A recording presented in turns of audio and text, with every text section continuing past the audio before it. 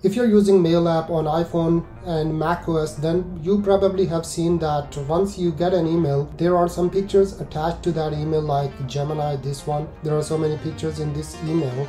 Then they are not automatically shown, and you all the time need to go there and load the content to see these pictures. But in this video, we will be fixing this load content things on Mail app on macOS and iPhone as well. Open Mail app on your macOS, then you need to go to Mail setting, and in the setting go to privacy, and here is the actual deal. You just uncheck this protect mail activity and then you are good to go. You need to restart your Mac and make sure that this is the privacy option. Some content might not be okay, but it's alright if you just uncheck this box. It will still hide your IP address. Once you do that, just open any email after restarting your Mac, then it will open all the images automatically. For example, I click on this email and it loads the pictures there. Click on this, it loads the pictures attached to this email. Now let's get back to the iPhone.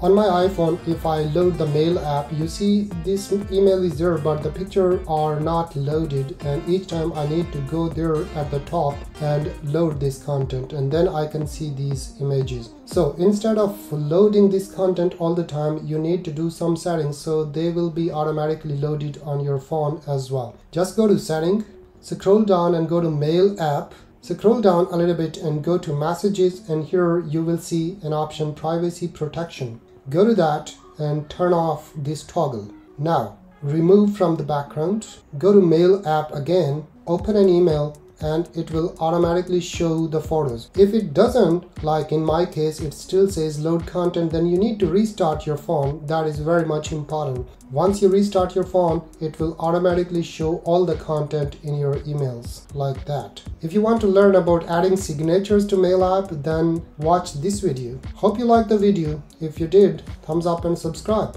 I'll see you in the next one.